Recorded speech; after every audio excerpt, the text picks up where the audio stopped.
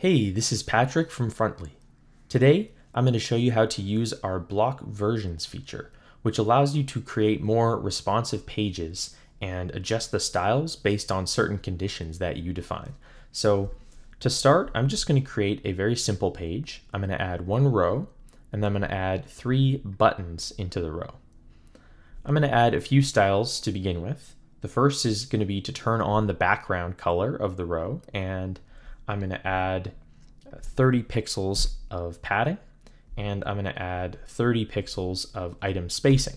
So now we have this nice 30 pixel gap around all of the buttons and in the row. So easy to see. And what I'm going to do now is I'm going to click on this little preview window here that allows me to preview on tablet and on the phone.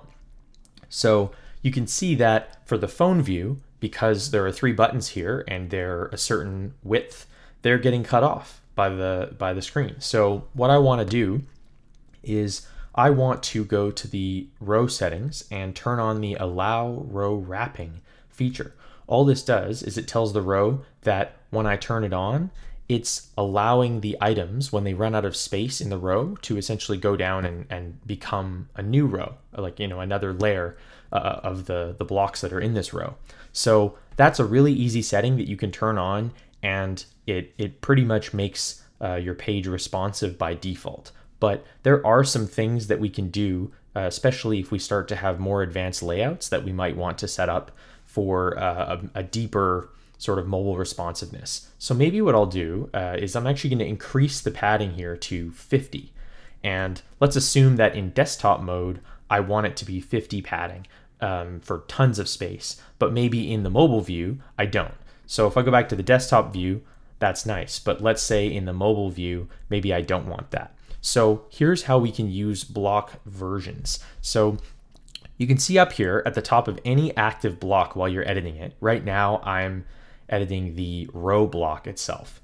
So I'm going to click on this plus sign. If I look in this drop down, there's only the default right now because I haven't created any versions, but I'm going to click the plus sign. And just by doing that, I've created a new version. So we'll click on this little edit symbol here, and now I'm editing the version that I have selected in this drop down.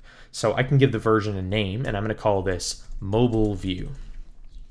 Now, there are a few things you need to do to make the version work. You have to give it a name so you can reference it, and then you can create conditions for this version. So these conditions are conditions that must be true in order for this version to show. And if none of the conditions are true for the version, then the default version will show. And you can add multiple different versions, so it can get pretty complex. But for now, I'm just going to start by doing this mobile version. So I'm going to go, and you may have not used this variable, but you can type in these 2 brackets, and then you can type in window width. And so the capital W here for width is important. This is what we call camel case in the development world, where the first letter of any subsequent word is capitalized. So this is how all the variables are set up in Frontly. And in this case, it's literally just window width within those brackets. What this does is this grabs the current screen width in pixels in the live app and turns it into a variable. So now I can say, I want to show this version if the window width is less than 800 pixels. That's all I have to do. So now this version, whatever styles I change in this version, will apply only when the page window width is less than 800. And so what I'm going to do is I'm going to go take this padding in my this spacing around the buttons, and I'm going to reduce that to only 10 or maybe 15.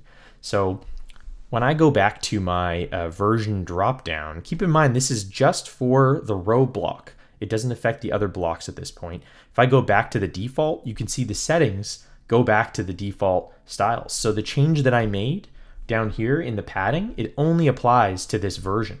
And so things start to get very sophisticated if you want them to. And so I'm going to make a few other changes that I think will be nice. So what I'm going to do is I'm going to go to the button, and I'm going to let's see here. I'm going to turn on the fill remaining space option, but I only want to do that for the mobile view. So I'm just going to do the exact same thing I did. I'll call this mobile, and I'm going to set the window width, window width less than 800. So again, I've set up the exact same condition, and I'm going to turn on the fill remaining space. So what this is going to do is when I have all the buttons like this, I think on mobile it should hopefully fill the full width. We'll see. We might have to make a few other adjustments as well. I could also set the minimum width to 200 pixels, or some arbitrary number. I think it just has to be enough to force it to be that there can't be room for two buttons on the same row, because this is still a row. So technically it's trying to fit all the items side by default, and then only when they run out of space is when they go to the new rows. So what I'm going to actually do, just so I can save time, is I'm going to delete my other buttons. Oops.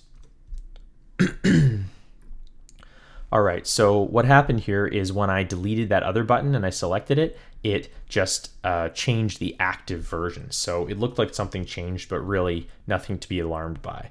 And so I'm gonna just go double check. Yeah, so I'm duplicating these blocks and the versions are being duplicated with them. So right now I'm looking at the mobile view for all these three blocks.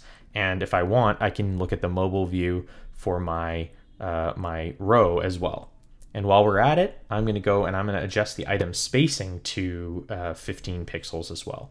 So there we go. We've actually defined two quite separate views just by using block versions. So I didn't have to show or hide these entire blocks or create any duplicates or anything like that. So it's really nice. It's easy to manage on the page. You don't have to see a bunch of copies. So without doing any more changes, what I'm going to do is I'm going to hit save, and I'm going to actually preview the page. So let's see what happens, and hopefully it works. So we can see that I'm in the desktop view and it's just like I styled it originally. Now, if I go and I'm going to use this developer tool that I have where I can just adjust my screen size. So one thing you'll notice about the window width variable is that it doesn't update in real time, which won't actually be a problem for the actual use of the app. So if you're going to check it out for yourself to try to see if it's working, you're just going to want to make sure you refresh the page if you resize the screen. Just something to keep in mind. But you can see just from being in the mobile view, it's less than 800 pixels, so my buttons are looking exactly like I wanted to.